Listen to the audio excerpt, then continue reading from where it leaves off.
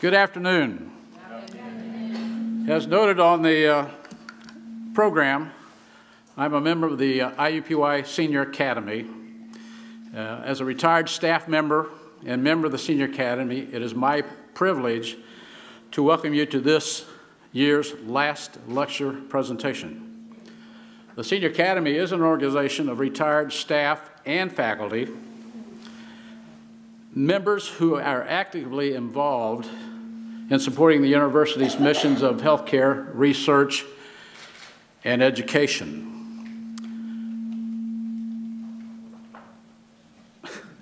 Of course, the phrase, the last lecture, has many or several connotations.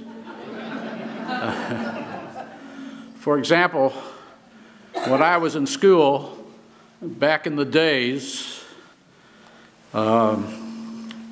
the last lecture phrase either meant spring break or summer vacation was just around the corner.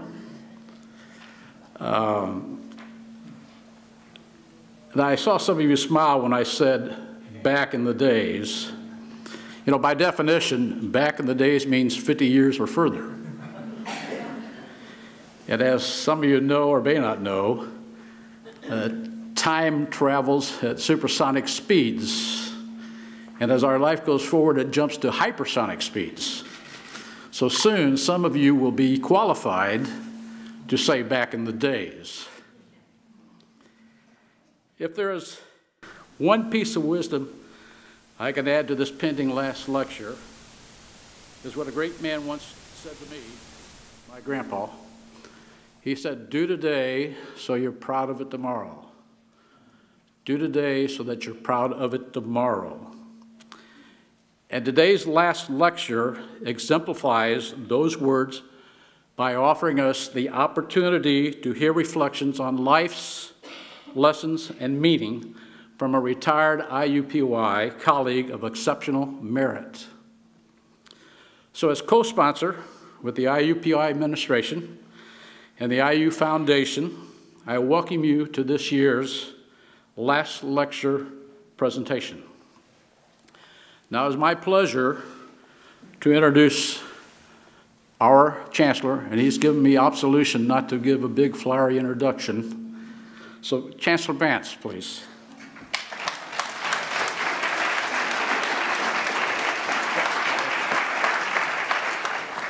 Just the right introduction for me, because this is not about the Chancellor, this is about an amazing lecture opportunity. I want to welcome you to it, but I also want to celebrate the concept and encourage you to think about who to encourage to be suggested for this, to think about what you would write as your last lecture, and encourage you actually to do that, and then rewrite it again and again across your career. Because this was one of those ideas that someone came to my office and told me about with great passion and conviction, that this was needed on the campus.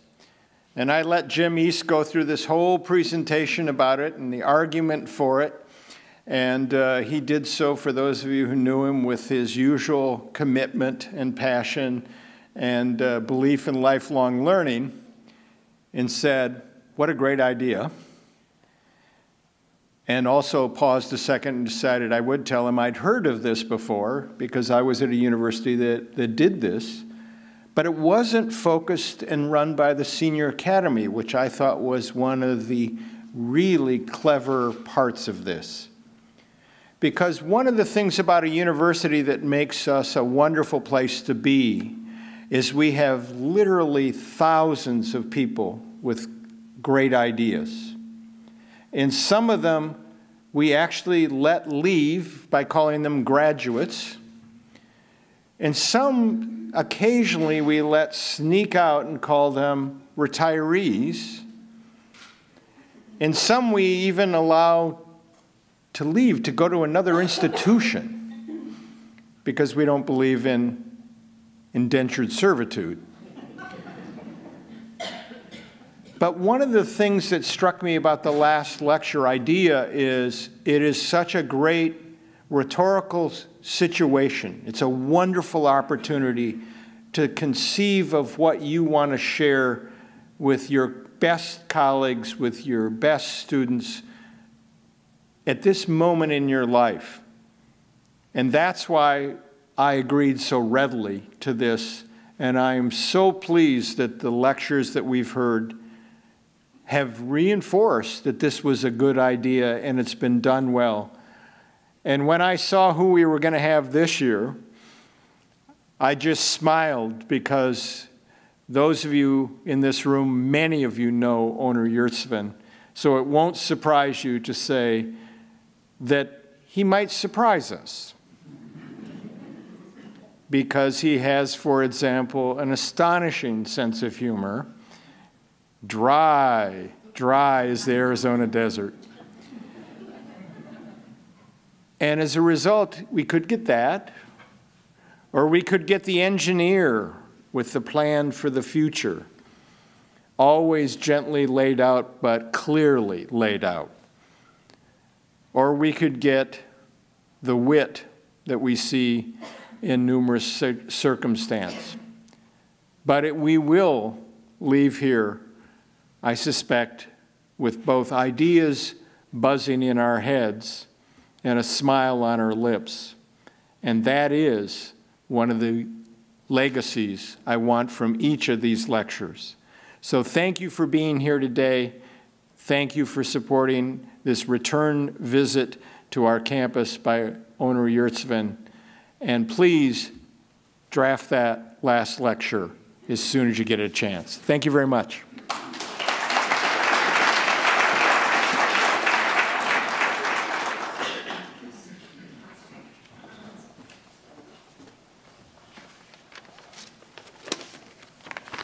Good afternoon.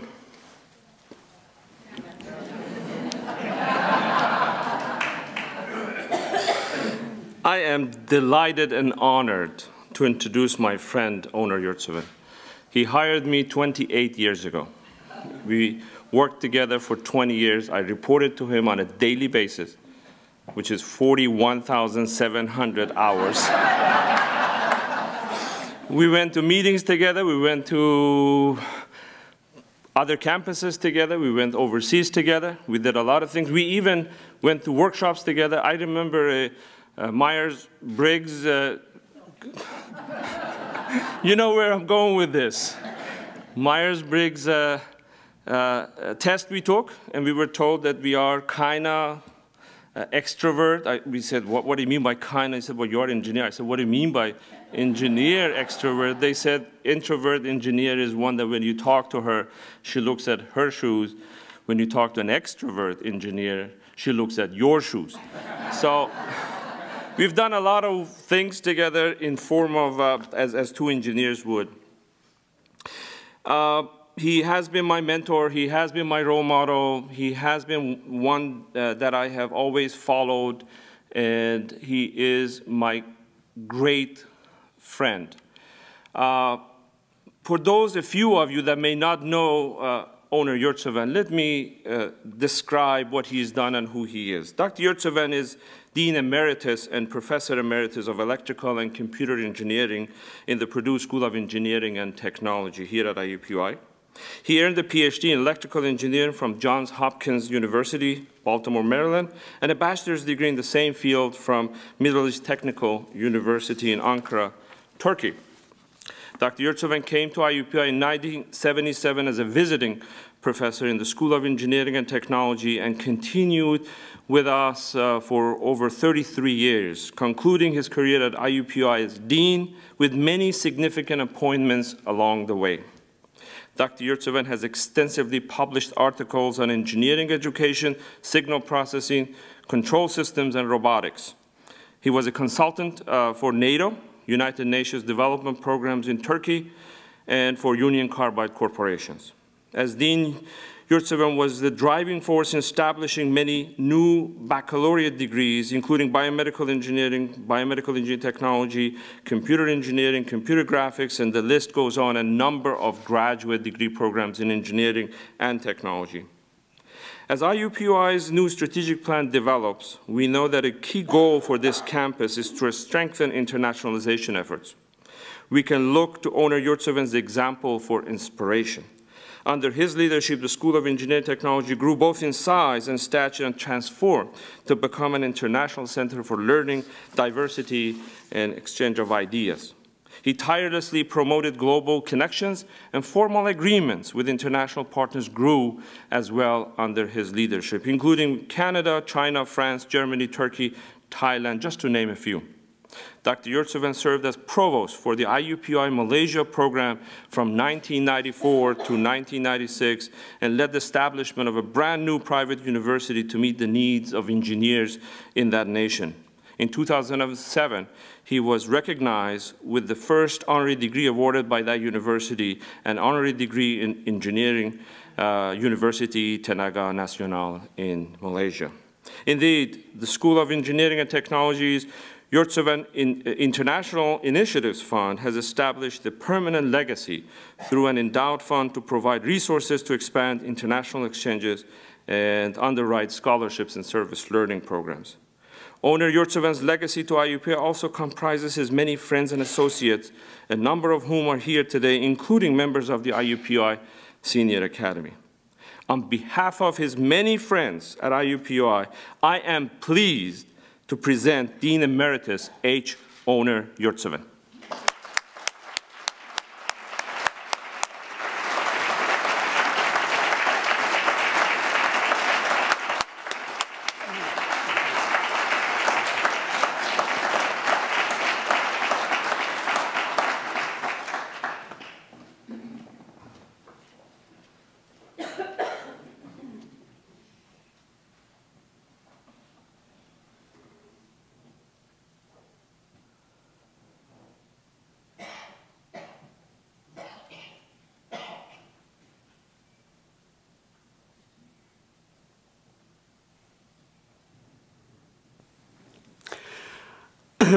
Thank you very much. This is really overwhelming, and I'm honored to be here today among friends and colleagues. My morning started quite early. Once, I suppose, you have administrative position, especially position of a dean, you form kind of undesirable habits of checking whether people are working in the school. So I did my Friday morning routine as if I replaced Dean Russomanno for the day and started with my home department in SL building, and then went to other departments. I should say that some departments were closed. And then worked my way to ET building and went again department by department and ended up in Dean's office. I prepared a list who was there and who was not. So Dean Russomanno has that. So if there is any kind of change in your salary for next year, you may either thank me or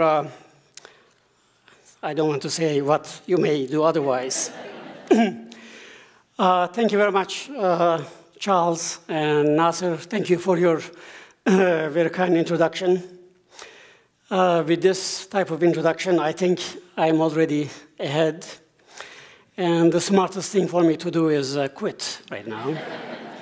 Because as you will see, the program will go downhill from this point.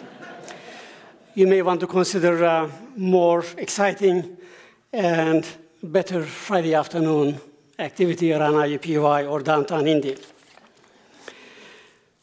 I want to thank the IUPUI Senior Academy for selecting me to deliver the 2013 last lecture. I am truly honored to be among the distinguished former last lecture presenters like James Lemons, Jan Ships, Bob Eintors, and Angela McBride. After their names, I I naturally feel out of place. When I received the news and the invitation from Dr. Ghulam Mannan of the Senior Academy, I shared it with my wife and my son. I want to bring my wife Madeline's greetings and also apologies for not being here today because of her previous family-related commitments. I explained to my son that this was another evidence of IUPUI recognizing my undeniable accomplishments and unambiguous wisdom. My son nodded his head without lifting his gaze from his iPhone and iPad that he was monitoring concurrently and asked, "If this is the last lecture, what will happen after the lecture?" I was quite angry, and I sternly reminded him that his mother and I are in the process of changing our will, and that we would leave all we own to our 2-year-old dog, Pamuk.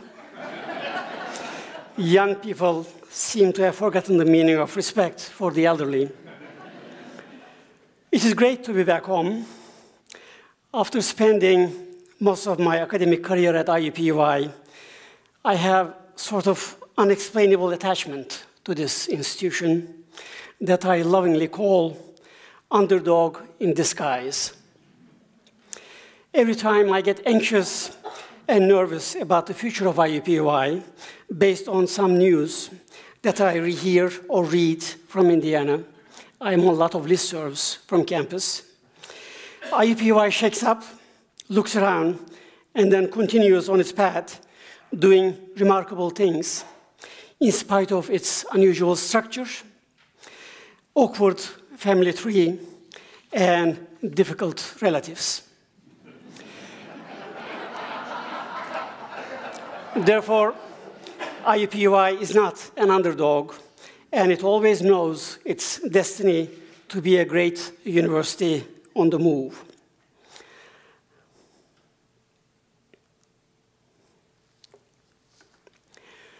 The theme of my talk is internationalization.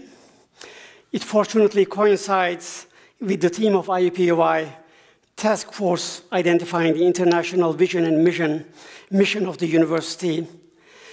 I have submitted my proposal to Senior Academy in 2011 for 2012 last lecture, and I'm very pleased that my presentation today may resonate with some of the continuing excellent work that IUPUI faculty, staff, and administration is doing as one of the ACE international laboratories of US higher education.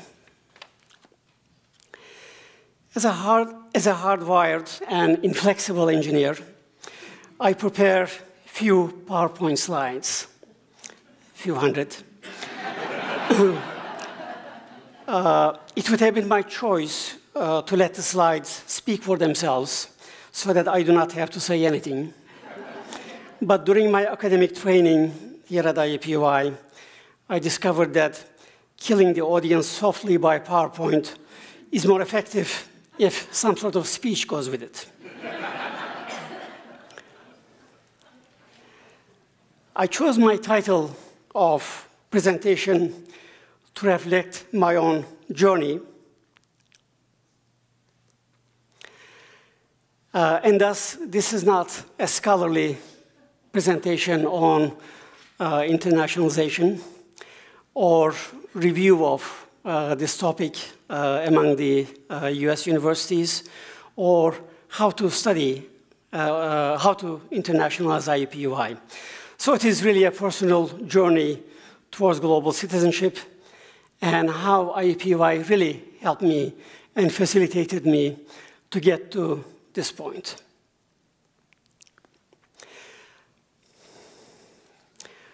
Long before the globalization became an expectation from a person or group of people or any educational, business, or community organization, I had no conscious plan or direction to take this journey. It just happened, and I was swept in its powerful pull and flow. As I examined my career choices and decisions later in life, I attempted to figure out how it all started.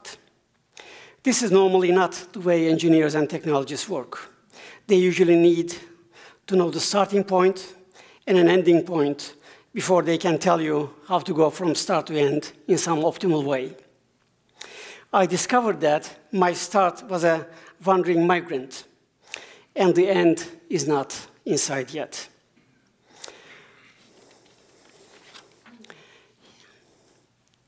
Here is the vague definition, I think maybe, vague definition of wandering migrant. Someone that moves from region to region by chance, instinct, or a plan. And these are some of the characteristics of wandering migrants. And I, again, picked this up from my own experiences. And lived in more than one country, learned more than one language. Culture shock, of course, always came with it. I had to work hard and prove myself in every step because I was in a new community and I wasn't sure whether this community would accept me and my values. So I had to double up my effort. And I had to be very flexible, quick thinker, and take some risks. Although I'm looking at some of the risks my son takes, I wasn't really pale compared to what he does. And I always have eternal optimism, and I still maintain that. Using these characteristics, I thought maybe a group of people would be labeled as wandering migrants. Of course, the workers in both developed countries and developing countries, and refugees, and artists, writers, and entrepreneurs. And I'll go some of that. In my mind, seasonal workers going to foreign lands to earn a living for themselves and their families are not any different from students going to foreign lands to receive new education and a new profession to improve their future. Perhaps the same is true for refugees who chase after more peaceful and predictable lives. The artists, the writers, the entrepreneurs are in many ways perpetual migrants, as they are restless soul to begin with. And I think we have very good examples of that among the audience here that I know personally. Those are the people who can never retire and who will never retire. And so these are, I label them migrants because they move from one challenge to another.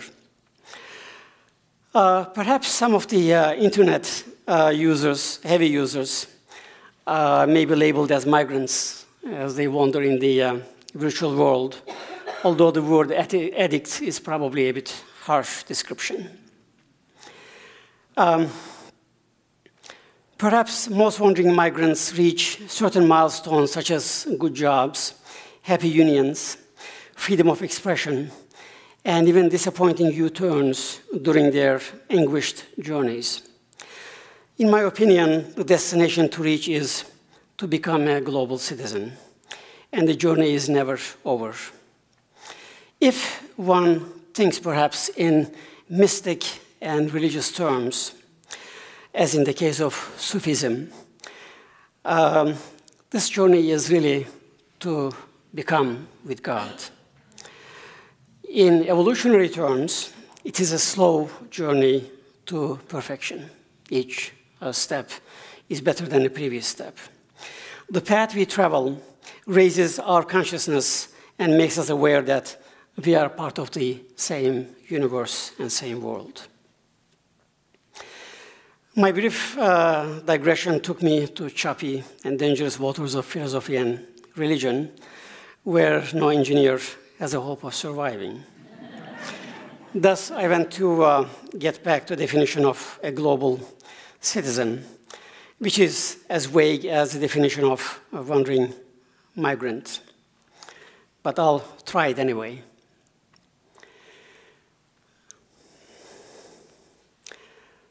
The global citizen thinks, feels, and cares beyond geographical and other boundaries, shares the joys and sorrows, and after change, which is good for everyone.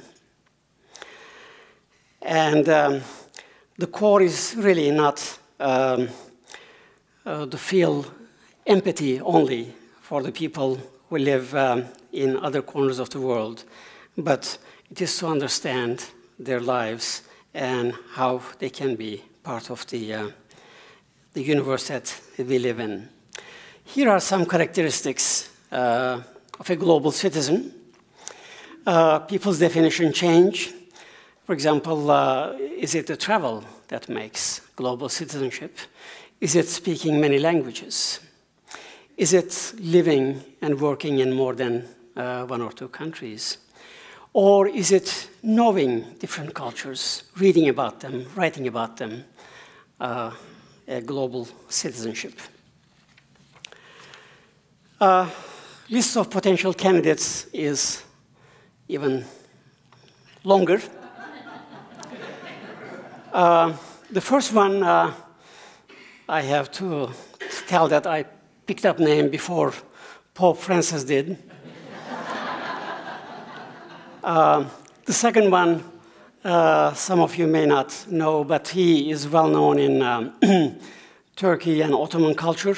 He traveled the whole empire for 40 years, which expands from Turkey, parts of Europe, North Africa, Middle East, and all the way to borders of Iran. And he wrote extensively. Marco Polo, of course, he was a businessman, as a merchant. He traveled from Europe to China. Genghis Khan, he doesn't have a good, positive role model, but he conquered all of Asia and parts of Europe. Our Secretary of State traveled 112 countries and put 1 million airline miles in 4 years. And I don't think John Kerry will even attempt to break her record. Bill and Melinda Gates, they used their foundation dollars to heal millions in many countries. They traveled, and so that is empathy, and that goes with the help with the dollars and the support. Multinational companies, are they global citizens? Because they have offices and plants in the US, in Mexico, in China, in other countries of the world. Google is definitely a global citizen because he seems to know, or she seems to know, everyone in the world with their driverless automobiles and with their sort of ignoring privacy. They go around and snoop everybody's windows. So they seem to accumulate enormous amount of knowledge, so they can be added to that. I added the last item there because now I am in my new country, the Republic of New York City, run by the benevolent dictator Michael Bloomberg. I have been to the city-state of Singapore many times in the past, and I avoided getting arrested there as I was careful not to spit or chew gum in public. In New York City, you can do all these things and worse offenses, but you cannot get away with smoking, leaving the artifacts of your dog on a sidewalk, or drinking large sugary drinks, almost. I, however, fully support Mayor Bloomberg as a fellow electrical engineer, some of you probably may know, and a graduate of the same alma mater that I went to in Baltimore. So I excuse him all the time, and I say that I'm sure he has very good reasons to do all these things, and I admire his ability to agitate everyone in a different way. The reason I included the citizens of the New York City, David, will you pay attention, is that they strongly believe that they are all model global citizens. And their obvious response to the question of, are you a global citizen? And they answer, how much more global can you get when you live in New York City, where everyone has some sort of accent. And when they open their mouth, you can hear the accent. They are very liberal in selecting what they wear. And they have a hard time deciding which cuisine to honor for their lunch. I fit in quite well with my hard-to-guess accent, my Middle Eastern look, and accompanying small white dog in tow. The intriguing detail is that my meeting or conversation with a New Yorker lasts more than a few minutes. They found out that I lived and worked in Indiana for more than 30 years. They ask, why? Their interest melts away, and I'm treated like a distant rural cousin. I therefore concluded that the New Yorkers are global citizens if you define their globe as Manhattan and few selected boroughs only. Even close by New Jersey or Connecticut are not interesting enough to waste any time on. Now, I would like to focus globalization to a university setting only, where I'm more comfortable and where one time I was protected by tenure.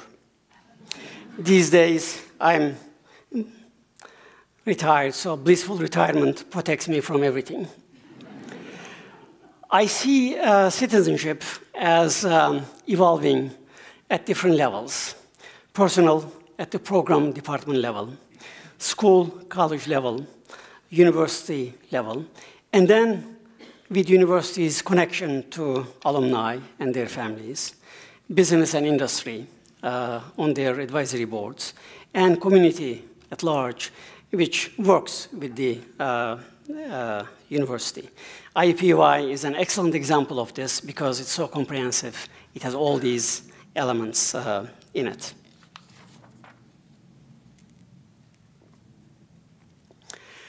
I started as son of a second-generation immigrants from Bosnia, and family immigrated from Balkans during the Balkan War and settled in city of Kütahya when government gave them 3-4 different choices. And my grandfather chose it because Kütahya had the best water to drink. And that would not have been my selection criteria, but of course, I can attest to his wisdom at that time now. And I learned working knowledge of 2 cultures and 2 languages. I, of course, grew up and I was born in Turkey, so I learned Turkish. But I had to learn Bosnian as well. My grandparents did not speak Turkish, and my mother and father was in between 2 languages. And I was very curious about what they are saying and whether I'm missing anything. So I had to learn the language.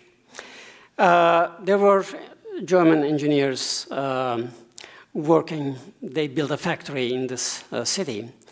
And my father had a barber shop in the factory, and so he would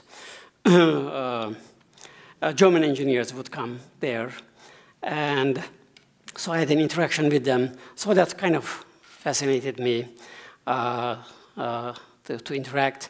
And of course, my father ended up learning and speaking more German than I did at that time.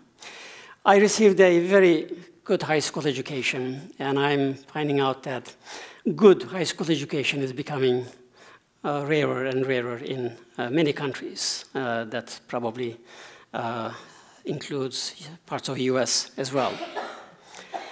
But I would not stay in this hometown, and I had to go to university, even if my mother asked me to stay and live in that city for the rest of my life.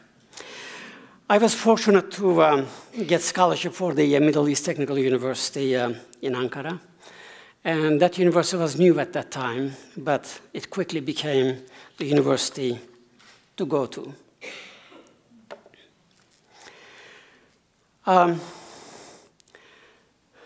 The campus was outside of Ankara, US-style campus. Instruction was in English, so I had to spend a year, prep year, to learn English. But the teachers were US and from UK and Turkish teachers. So that may be the reason why I don't have any distinct accent, because I try to imitate those teachers and never picked up any of the three in proper way. So then students were a bit of international at that time, and it was unusual for a Turkish university, but they were mostly from Iran and Pakistan nearby. And I did summer internships in a small German town for 3 months, and that was a great experience living with a German family, and I improved my German a bit more. Now, my first meaningful international experience was in the US when I came to Michigan State at Lansing. Spent the summer there taking graduate courses. I stayed in undergraduate dorm, and I was in line every day on all you can eat and drink. At that time, I don't know whether they still do that. I was so amazed that US can be so rich to let students eat all they want. I would have also believed if someone had told me that the free beer was available flowing from the faucets in the dorm rooms. That was not the case, of course, but I would have believed one. My first US political lesson also took place that summer when I watched the 1968 Democratic Party convention in Chicago on television. As my dorm mates were screaming at the television screens that showed the footage of student protesters beaten by the police and taken away in police buses, I innocently said, "What is the big deal? These are everyday occurrences in Turkish universities." But the comment did not go over well. The anti-war movement of late 60s and early 70s gave me also the opportunity to watch closely one of the most interesting periods, I think, of US history. Equally striking and revealing for me was, this is in Baltimore later, how to eat steamed crab and watch baseball. It was clear expectation in Baltimore that these two things have to be done and learned if I were to survive in Baltimore and has a chance to date a native.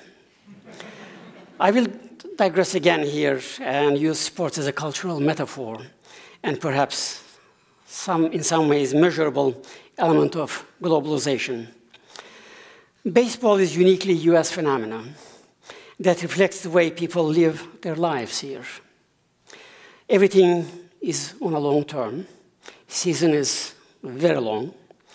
There are endless number of games, and statistics do matter, and they are more important than winning or losing a game on a given day.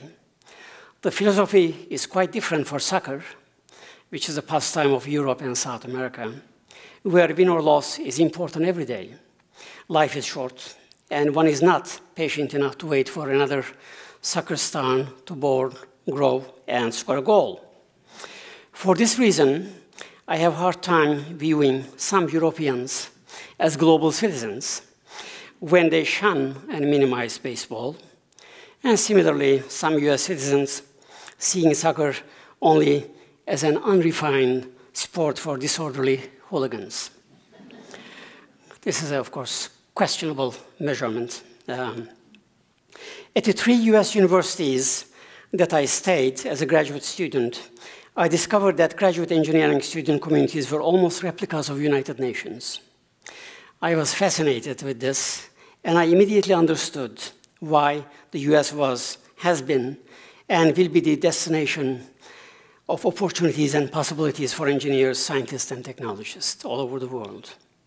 The second thing I noticed was how these 3 universities provided the necessary infrastructure to welcome international students, create comfortable and nurturing environment for them, and prepare them to be the next generation of world engineers, scientists, and technologists. Even without saying that some of these people may stay or come back, they were preparing for that, actually. And this is, of course, great for migrant students.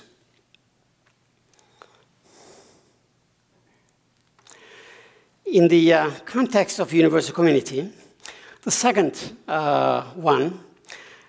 second level is person's classroom, academic program, department, or peer group.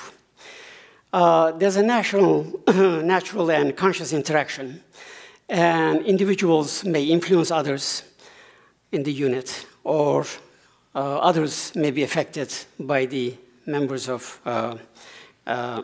this unit towards global citizenship.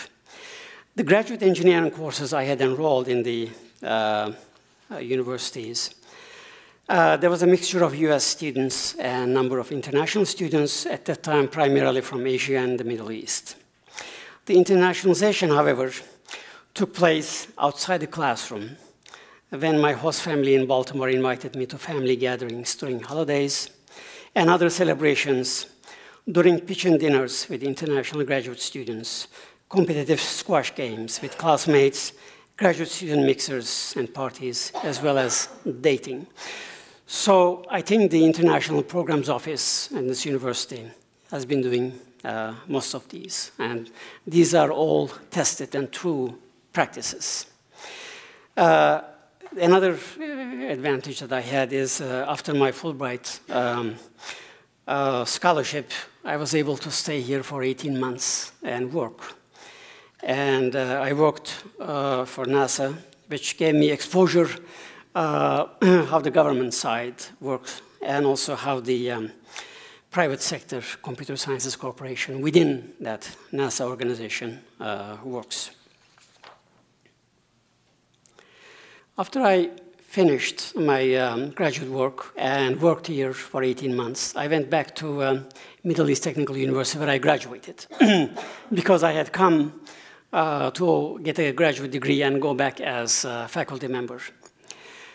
This was by that time, and after 5 years, this became a very elite university in Turkey, and with very liberal and leftist agenda by the students. And English was medium of instruction. And there were research funding opportunities because it was exactly set the way US universities would be set. And we were really excited about building a new institution. And the professors were American educated. They were mostly Turkish professors. And they did not have the aura of classical Turkish university faculty members where you have to salute 5 times and stay outside the door before they can tell you to come in. And so the university environment was quite different in Middle East Technical University. But after 3 years, because of the political situation in Turkey, student riots took place, university was closed, and unstable political period started. And so to come back to US at that time. My wife, whom I met in Baltimore during my graduate student years, also joined me in Turkey. This time I had a different exposure to internationalization in Ankara, as I was a local spouse of a US citizen. At that time I was not a US citizen, or I did not have green card. I was intermingling with other expats and their families. Most female spouses quickly formed Foreign Wives Club in Ankara, organized themselves so well with group readings, cultural tours of historical sites, and other many activities. It came to a point that I learned more about Turkey through them, through their cultural tours, because they were looking at Turkey differently. When we returned to the US after 3 years, I attempted to use the same concept and start Foreign Husbands Club. But I found no interest among foreign male spouses. And the Gloria Steinem MS Magazine supporters, like my wife, found my idea ridiculous and in poor taste. After only 3 years in Ankara, we came to IUPUI in the fall of 1977 as a visiting faculty member to wait out political turmoil and confusion in Turkey. The difficulties were not resolved, and I decided to start a new academic career at IUPUI. This was a very different university.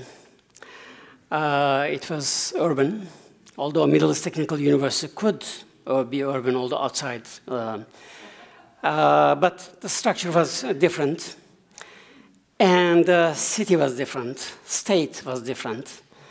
And I'm a half Uyghur, and my son is Uyghur. He was born here. And in 1977, Indianapolis downtown was not the place to go, perhaps after 6 p.m. And we had to shuttle to Bloomington and West Lafayette to see foreign films or other films that do not come to regular cinema screens. There was more teaching and hands-on teaching in the school at that time at IUPUI. There was a small research groups, but there was tenure to be achieved, and for this, grants to be brought in and papers to be published.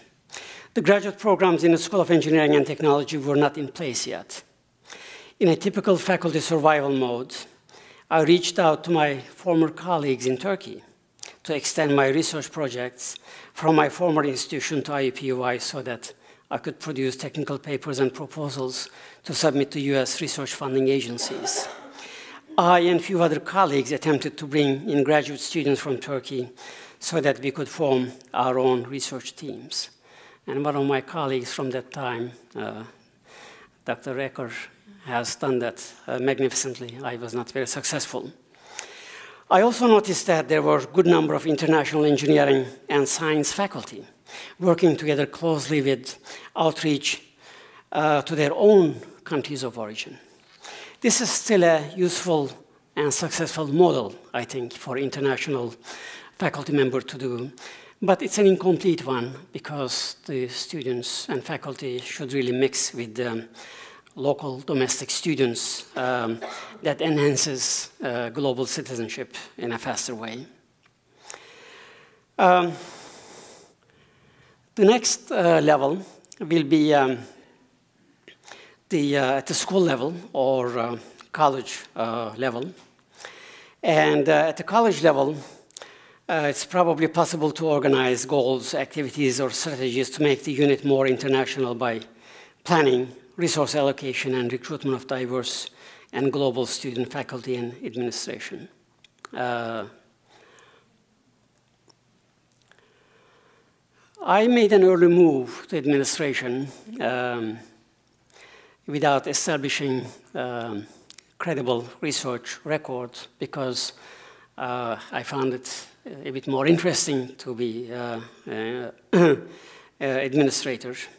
But then I also thought maybe I would have a better chance to access the resources rather than individual faculty members. And of course, that was the start of my move in the dark abbeys of administration, looking for opportunities for the school. There were a number of dedicated faculty and students, faculty and staff in the school at that time. They were willing to go the extra mile to accommodate international students, accommodate international faculty. The administration was also very supportive during my administration years. And any initiative, however unorthodox, had a great support. Former Executive Vice Chancellor Plater, former Executive Vice Chancellor Dr. Scott Mee have supported these ideas along with our chancellors, Pepco and Vance. And I'm confident that current Executive Vice Chancellor will continue honoring that tradition and giving all wacky international ideas a chance. During my administrative watch here, I used to participate in the informal monthly pizza and red wine dinners of the campus deans at downtown Basbo's Pizza in Indianapolis downtown. As the hardworking deans of IUPUI at that time, we knew that the well-known mathematical theorem applied to us. Here's the theorem. Group of deans is the only necessary and sufficient administrative team to run any university. So pay attention to the words necessary and sufficient. In our minds, usually after the second glass of wine, the upper administration layers here, and especially in Bloomington and West Lafayette, were all fluff. Faculty, students, and the staff were often difficult to govern and hard to please, as most of the time they did not know what they were talking about. I'm sure all the current deans will appropriately deny this, and the only reason I can get away with saying this is because I'm retired. I still, however, like the idea, and I subscribe to the irrational thinking like this during my retirement. Now my upper administration is the members of my apartment co-op board. And the rest of the university world is 105 very difficult and independent-minded neighbors in the building. In the School of Engineering and Technology, what started as a recruitment effort of international students from a few selected countries, the initiative grew and became reasonably good-scale international activity.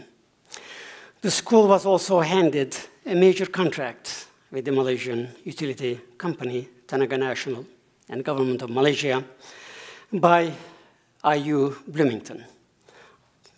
It's given to us for us to partner and establish 2+2 twinning engineering programs on site in Malaysia, and then transfer students to IUPUI after 2 years. Over 300 students were in this program, and I spent 2 years as an IU liaison in Malaysia to start the program. Of course, believers of negative thinking, like Bobby Knight,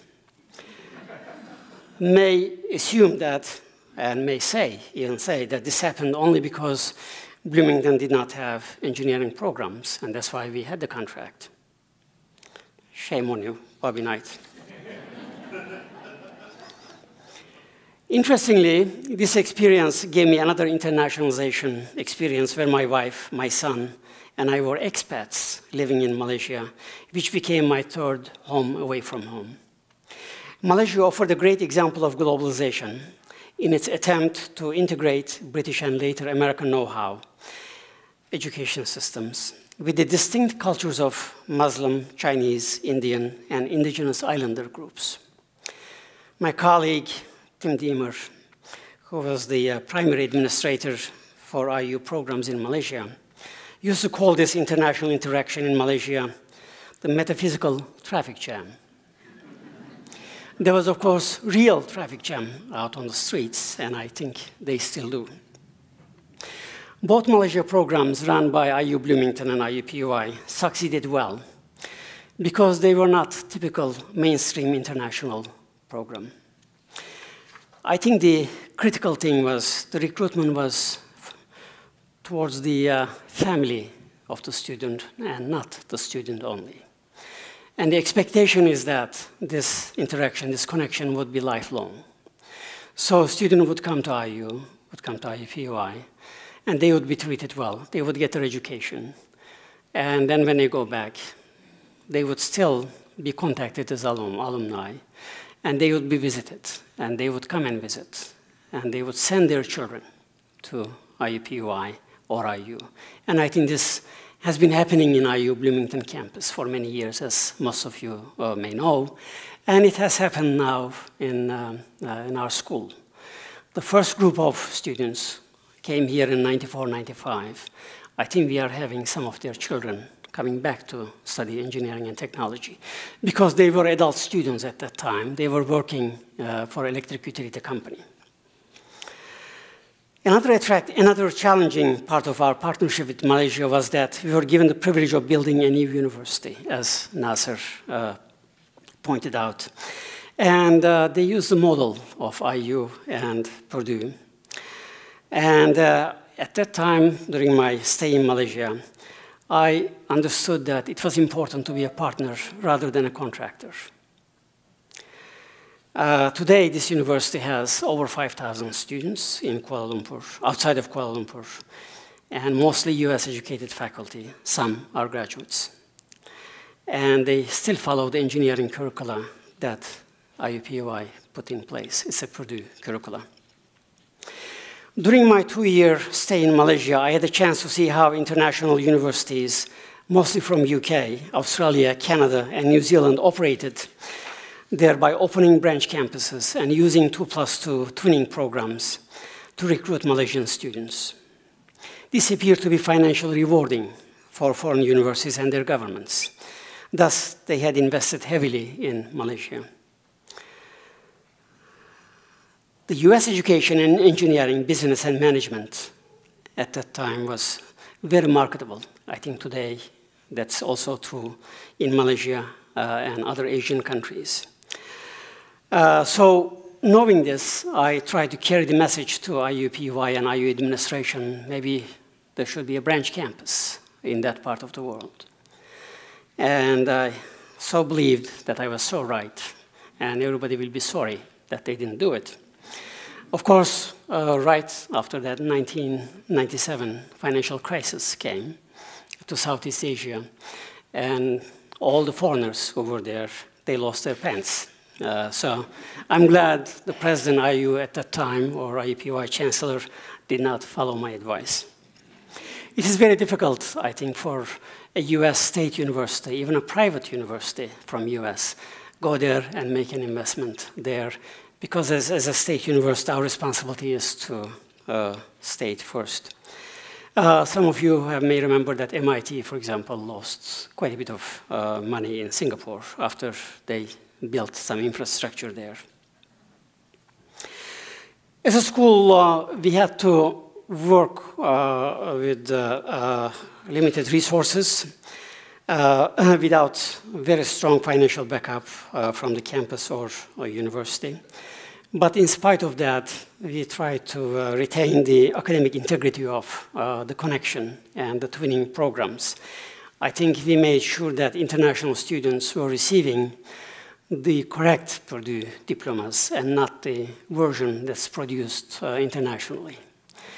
And this required a lot of headache, of course, and a lot of checks and balances. But we were successful because we gave reasoning, accreditation as a reasoning to do that. After our success with Malaysian students within the school, we developed a financial model for bringing more international students to campus. Nasser Paydar, who was the associate dean at the school at that time, came up with the idea. And we looked at it, studied, and it became a successful recruitment. We extended our recruitment from Malaysia to Thailand, China, and the Middle East, helping the finances of the school greatly. And we had to build some of the internal support for international students within the school, because at that time, IUPUI did not have largely centralized support systems. But today, the situation is quite different.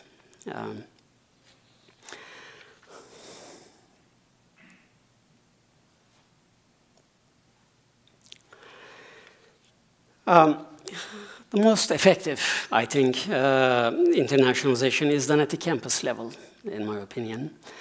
And because that includes all units of the campus, and it involves faculty, student, staff, and administrators. And these are some of the suggestions, and these are not, of course, revolutionary. Everybody knows these. And I think IUPUI has been doing most of these things. But the last item there, conflict resolution and peaceful coexistence. I think when the countries are at odds politically for various reasons, universities are the only vehicles to bring them together and to reopen the dialogue. We have witnessed that with our partnership with the University of Tehran. In spite of all political odds, there were two universities established ties with Iran at that time, University of Tehran. It was us, and it was University of California, Davis. And I think our program still, in some way, continues. It would have been a great program with Iran, and it would really help the continue the dialogue, at least at the university level. IUPUI started focusing on international strategies a long time ago. And I think the successful initiative is now being topped with the planning. And as we all know, the efforts were recognized with the prestigious Haskell Award for building international strategic partnership with MOI in Kenya, Sun Yat-sen in China, and the emerging partnership with the Autonomous University of the State of Hidalgo in Mexico. More recently, of course, IUPUI was one of the 8 US universities selected to participate in the American Council on Education Initiative, ACE International Laboratory. The other side of international exchange is, of course, to send IUPUI students, faculty, and staff to international locations for learning, teaching, research, and service purposes. And IUPUI, as again, has good examples of that, notably School of Medicine, Liberal Arts, Law has done. They were successful with that over the years. School of Engineering and Technology had challenges to overcome. Unfortunately, a number of engineering and technology students in the school, they are of the opinion that a major world power in technology, US, has nothing to learn from other countries. And so we had to continuously teach our students that's not the case. And I think when they go and come back, they think we are right. But more efforts are underway to increase those numbers.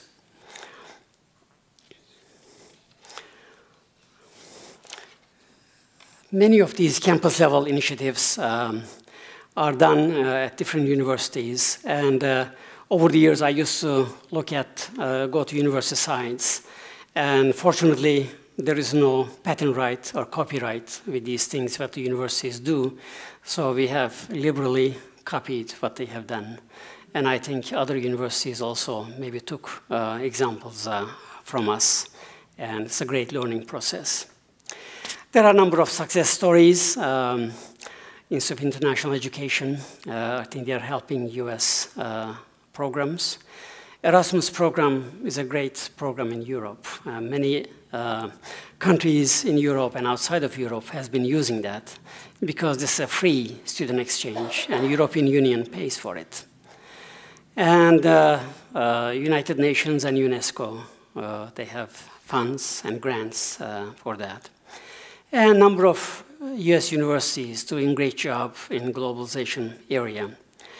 Except some of the name recognition, the old and tired ones, I will not specifically mention their names, but when you go to a foreign country, people are stuck with the ideas that the US News and World Report publish. And if their children do not go to the first 2 or first 3, then that's the end of the world for them, especially after raising them and after giving them all these hopes.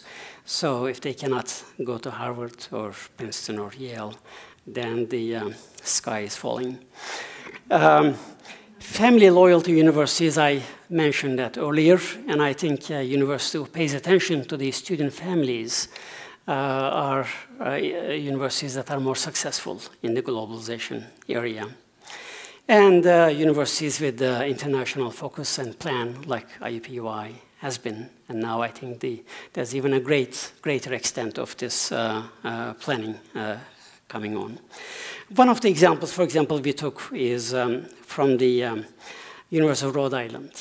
And they have been doing very successful 5-year program, 2 dual-level program. In 5 years, engineering students get engineering BS degree and BA degree in languages.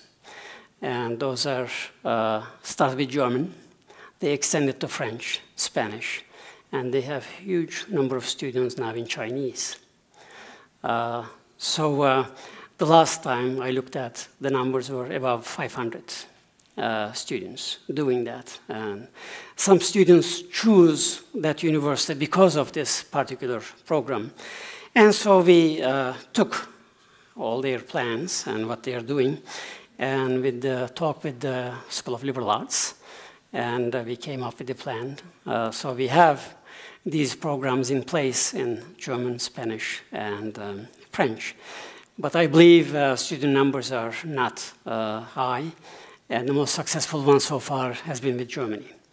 Because we have to find a partner, and students have to go and spend summer in Germany or another country to do internship. So there needs to be partner with the as a university as a partner, and also industry as a partner, either via that university or outside that university.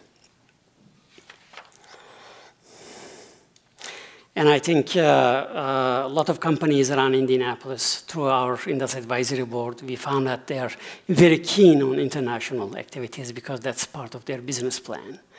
And so we have asked them to partner with us. And Delphi has done, Rolls-Royce has done, Cummins has done. We don't have inroads to Eli Lilly, unfortunately, but some of the other units on campus has. Medicine has, of course, and science has. So these are the ways really to become more international. Even smaller startup companies, one that I'm involved, is looking for both university partnership and business partnership. I will end this with a question. This is very wide brush. And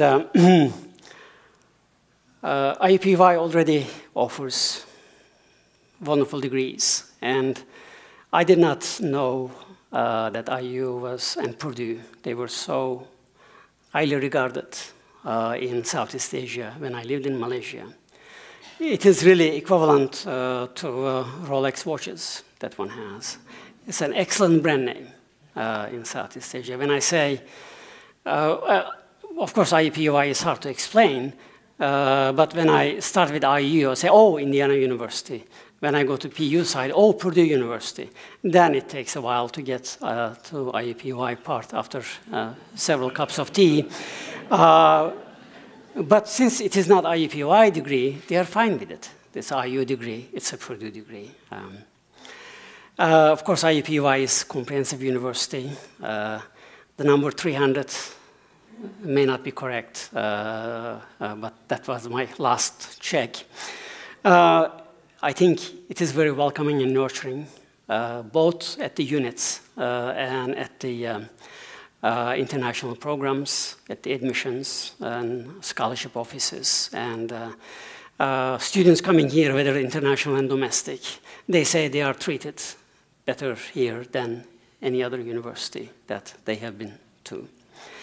There has been, of course, significant progress over the years.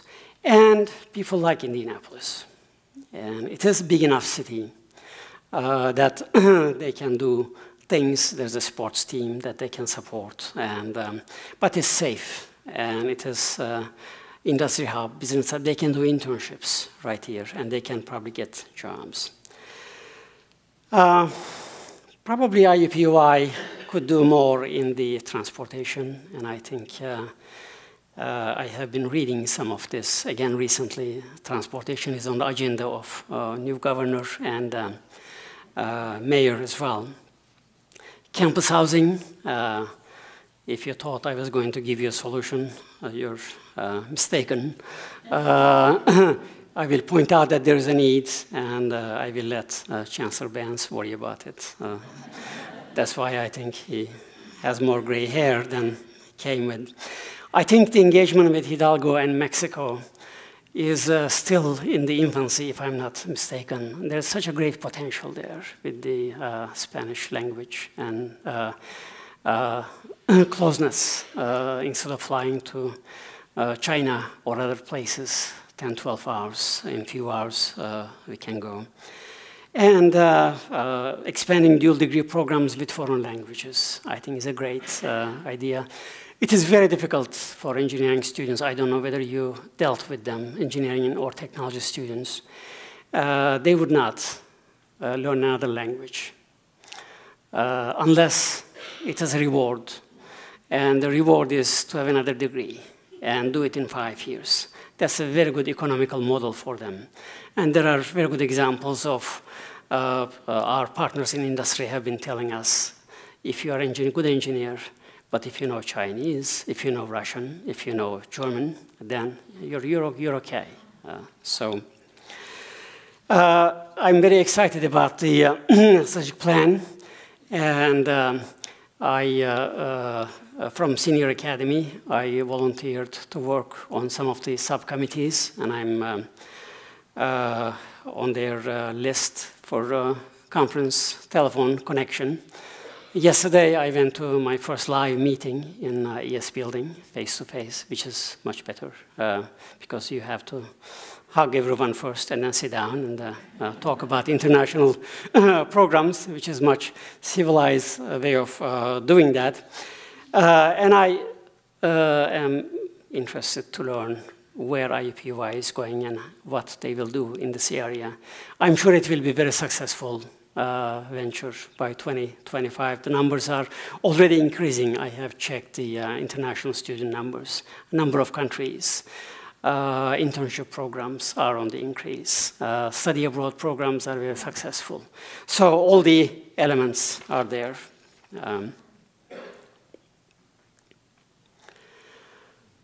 I don't know whether you saw this commercial on television. They end saying, globally yours. I don't think Turks know what they are talking about, but they may be onto something here with globalization and internationalization. Thank you very much for your patience, and I would be happy to answer any questions if there is any time left. Thank you again.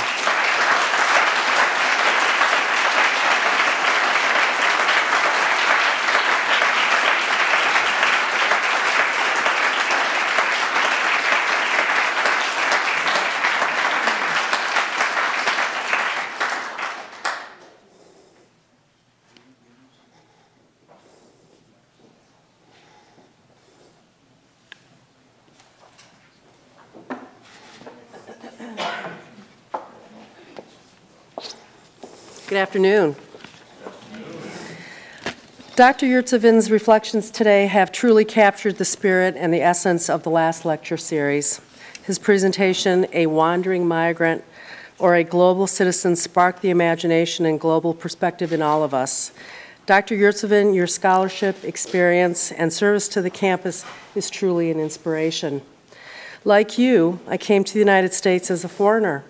I was the child of 2 immigrant parents who left their native country to find a better place to raise their 2 small children. Much of what you have shared with us this afternoon resonates with many of my own personal and professional experiences, including spending the summer of 1968 at Michigan State University. I was that girl in the cop car that was being hauled away. Much of what you have shared this afternoon resonates with, I just said that. I think this likely holds true for others here today as well. The IU Foundation has been pleased to support the Last Lecture series for the past 5 years. The Last Lecture has provided each of our guest lecturers the opportunity to share their unique perspectives with us, and in so doing, has served to influence the larger community dialogue and affect important change. On behalf of the campus and the Indiana University Foundation, we are honored to support your presentation of the lecture today and to recognize this most prestigious occasion. Thank you. And in your native language, Tesheket Adetum. Thank you.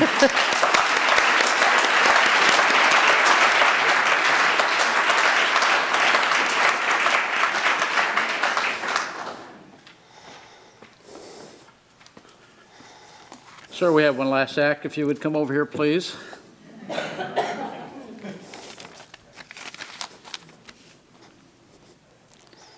In appreciation for your presentation, the Senior Academy would like to present you with this award. And many thanks from the co-sponsors, too. Thank you very much. Thank you. Thank you.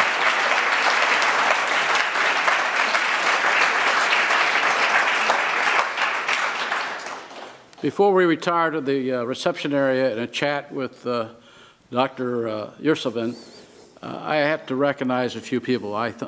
You all know that it takes a task force to get something like this up and running. So I want to introduce some people, have them stand, hold your applause till we're all done. From the Office of Academic Affairs, Sue Harrell, please stand. Lori Klosterman. Angie Vinci, and Susan Christian. The Senior Academy Office, Lee McLaughlin, she's home with a bad cold. The School of Engineering, Lisa Jones, who was Dr. Yersovin's Executive Secretary when he was on duty. From the Campus Center here, Brian Fetter. From the IU Communications Department, Liz Kay. And from UITS, George Stevens and Don Lorenz.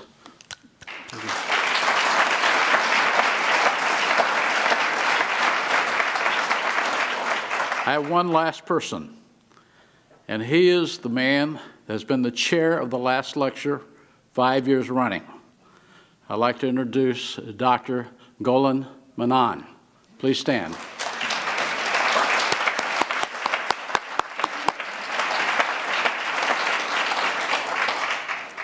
Job well done. This concludes the Last Lecture. We'll see you outside. Thank you very much.